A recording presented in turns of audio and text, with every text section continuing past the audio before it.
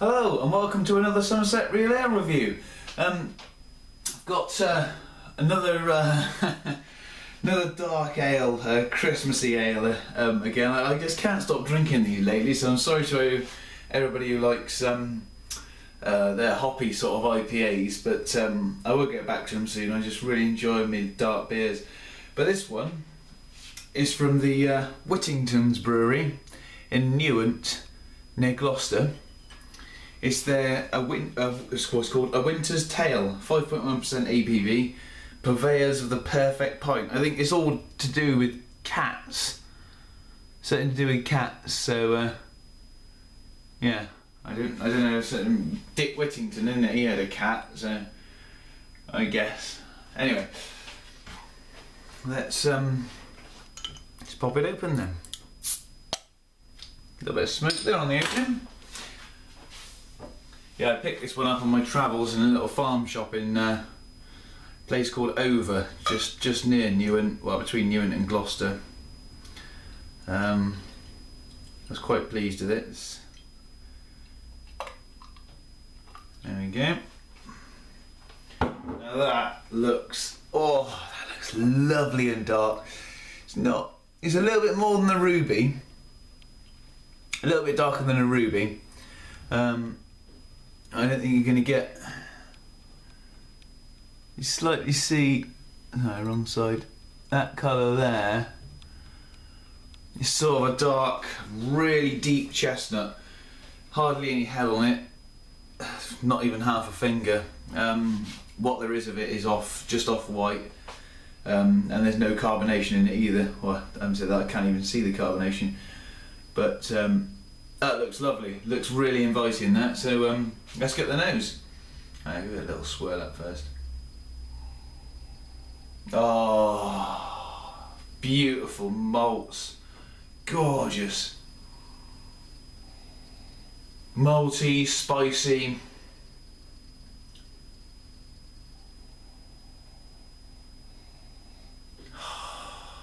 That smells wonderful. So you get sort of a sweetie, a berry. I think it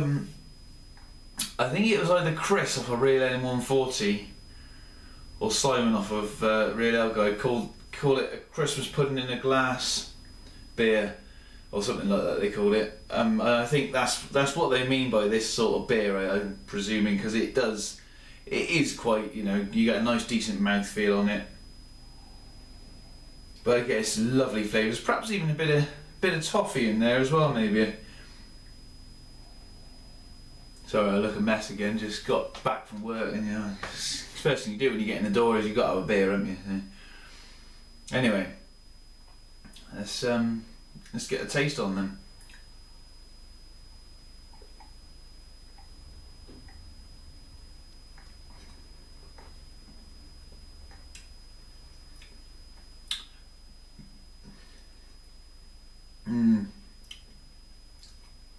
Yeah, it's fairly carbonated for a dark beer, but not too much. Not too much. I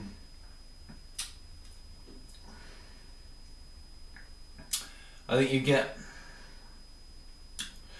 Hang on, let's have another sip.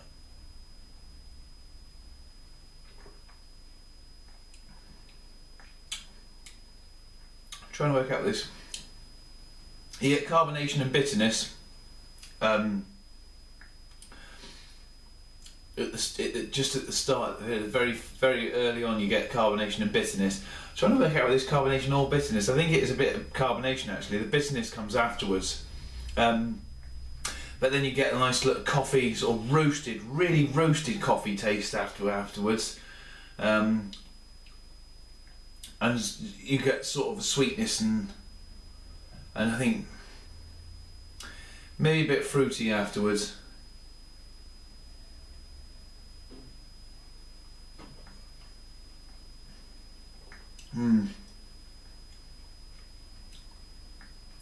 That's really nice. That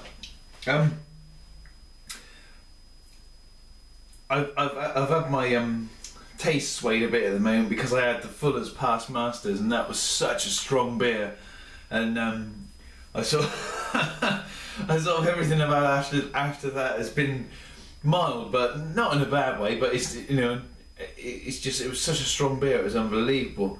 But this is a good beer. I really like that. I think I would have that again.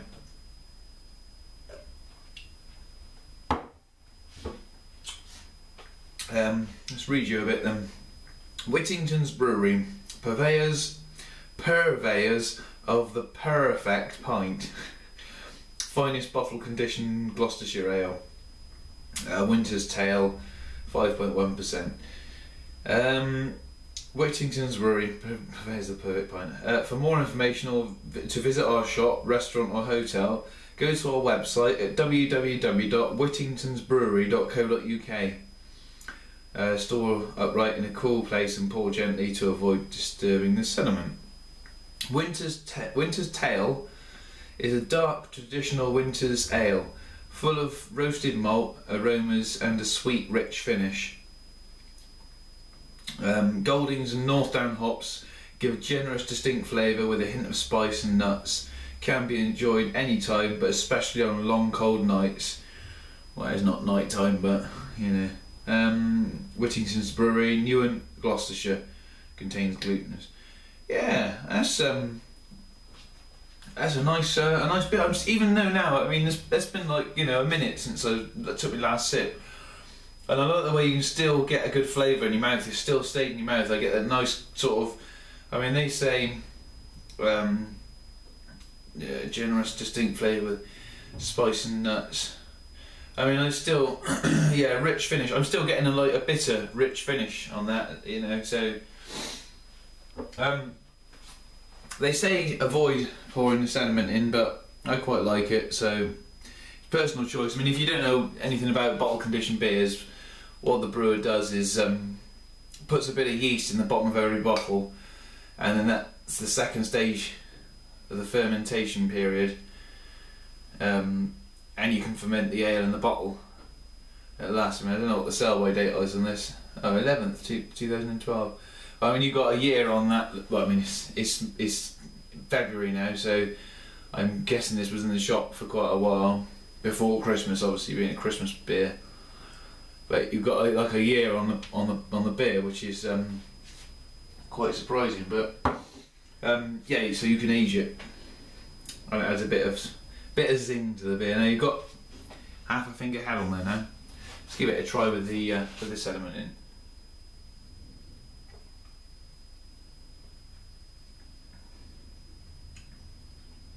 Oh yeah, you get a lot more. You do get a lot more of that coffee flavour in there now. I mean, there's no way you're going to see if there's any sediment in there. I just can't see it. It's so dark you can't see it. Oh no, it's still in there. It's still in the bottle. Yeah, it's not come out of the bottle. It's stuck. I mean, you see, I give it a good vigorous swirl round, but that wasn't coming out of there. So that's, well, I presume there might be a little bit more flavour in there, but yeah, that's quite good. Well, as dark ales go, I quite like that. I think that's going to get, we'll give that a 7.5 out of 10. It's a good beer, that. Thanks for watching. See you next time. If you want to put some comments in the comments box, it'd be brilliant. I'd love to answer to them. And be grateful if you could subscribe. Thanks for watching again. Cheers.